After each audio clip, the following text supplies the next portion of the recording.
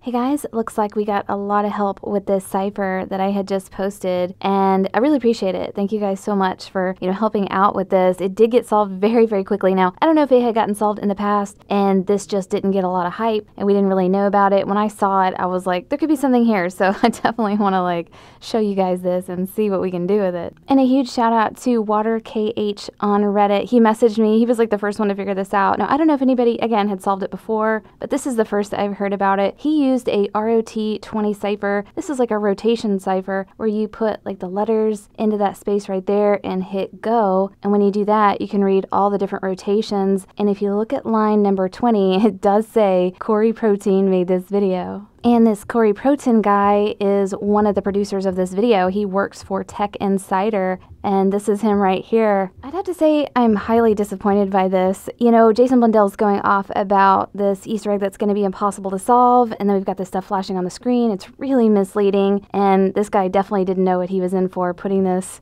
in there like that. This guy does not know how hardcore we are, apparently. So that's all it was, some producer having fun with this video, and I was really hoping for more. You see Jason talking about stuff we can't solve and hoping that these are going to be the clues to solve it, and it's not. And this is going to be tough. We got to keep looking and don't give up. But I'm very disappointed that this is all it was, and you don't even know what to believe at this point. Is this something that could be good or, just kind of useless? But I hope you guys enjoyed this. Let me know what you think, and we'll see you guys next video.